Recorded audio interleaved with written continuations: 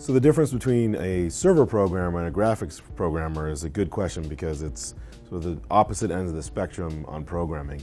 A server programmer is someone who works on the logic and code in an online game that is in the server set and sort of controls everything that happens behind the scenes. Whereas a graphics programmer is someone who works on the code that runs on your computer or on your console and displays all the different graphics, controls the special effects, the animations, all the rendering that's going on.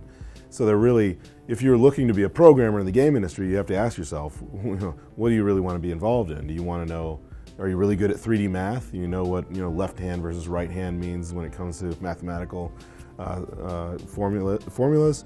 Or do you really like, Linux and distributed computing, and you really want to be in that part of this, the business? So if you're really thinking about getting in and you have some aptitude for software programming, there are a wide variety of things that you can do, so you should really sort of play to your strengths. And the good news is the pay is really good on either side of the spectrum.